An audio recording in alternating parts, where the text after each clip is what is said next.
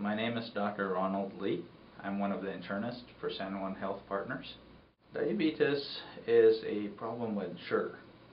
Insulin is a hormone made in your pancreas. It signals the cells in your body to metabolize sugars properly. There are two types of diabetes, type 1 and there's type 2. Type 1 is essentially a insulin production problem, and type 2 is an insulin resistance problem. And essentially type 1 is a problem where you cannot make enough insulin. It's usually induced by some sort of a acute illness. Type 2 is a resistance problem that usually happens later in life.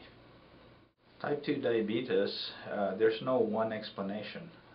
There's usually genetic predisposition, wherein families will have long lines of relatives with diabetes. This is further enhanced by risk factors that occur throughout life.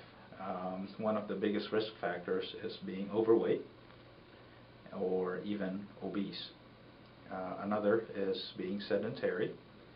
Another one is a high intake of sugars. There are many treatment modalities. One of the most conservative ways to do it is to stay trim, diet, and exercise. If that's not enough, then we escalate it into oral medications. If that doesn't work either, if we need to escalate to injectables like insulin. Generally, to prevent a lot of the chronic diseases, including diabetes, patients should stay trim, live a fairly active lifestyle, and watch what you're eating.